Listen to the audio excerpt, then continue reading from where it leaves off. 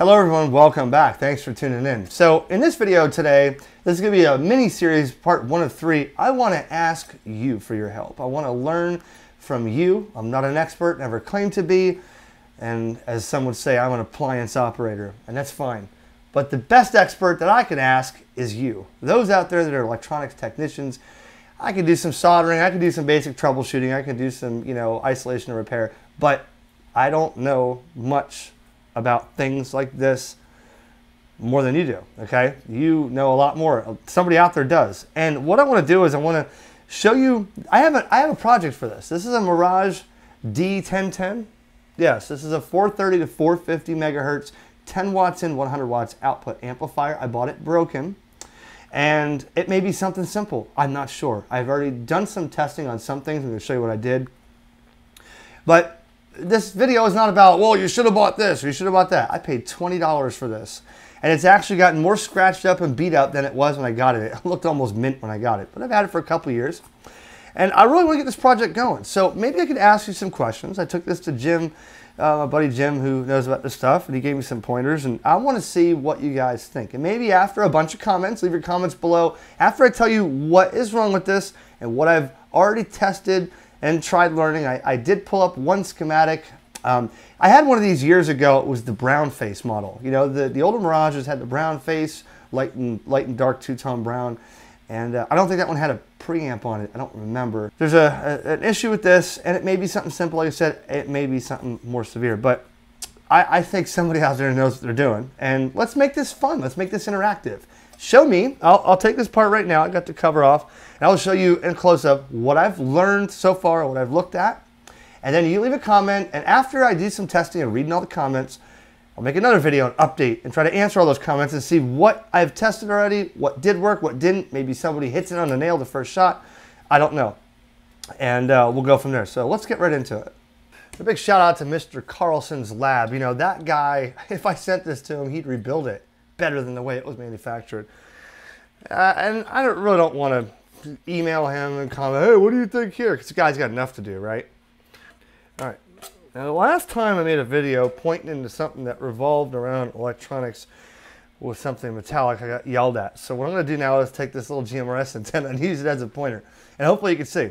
Now, do not, under any circumstances, look at these wires and assume this is how it was built. I had already cut the zip ties off so I could start moving stuff. Everything was really neatly zip tied, although Jim had said, when he looked at it, he said, do you notice how some of these wires are a little longer than normal? Then they bunched them up like this.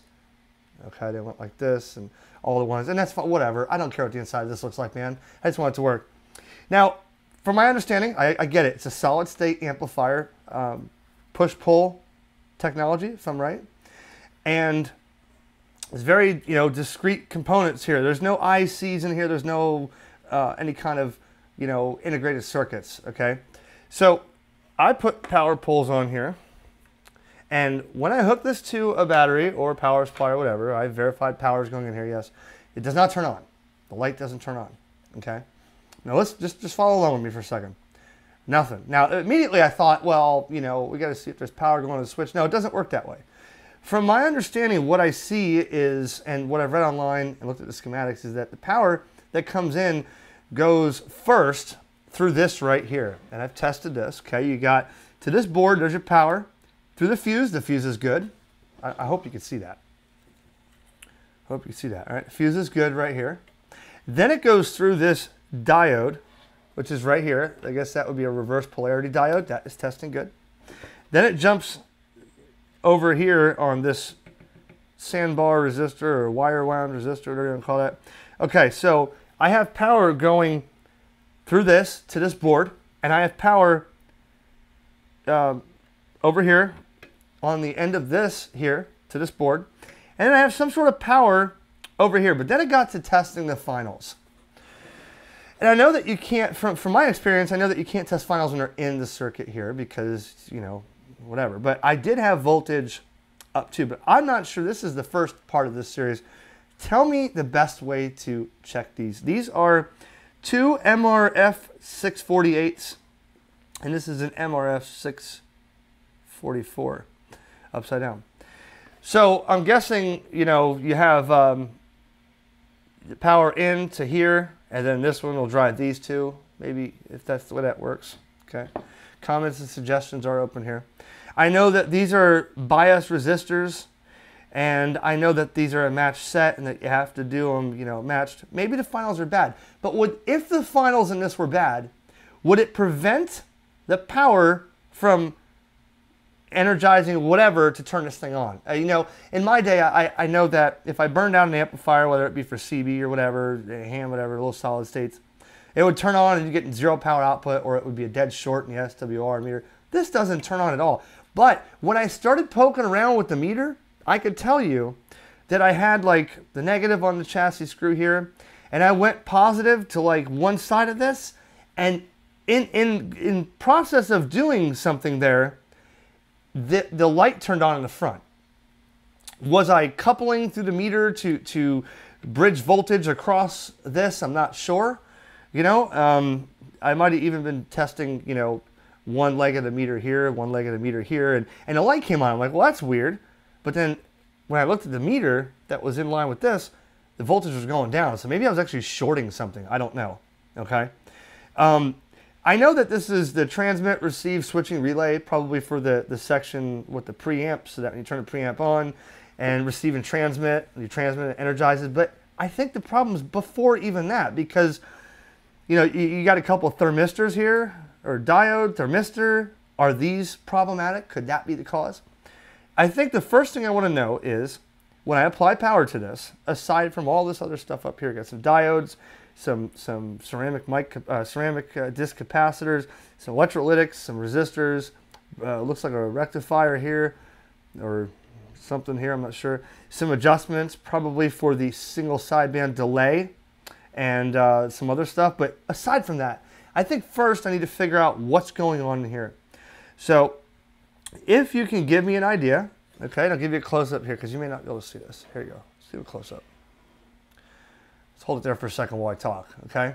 So if the power is going through that fuse, through that diode, jumping across over to, yeah, right here. I'm upside down, that's why. Okay.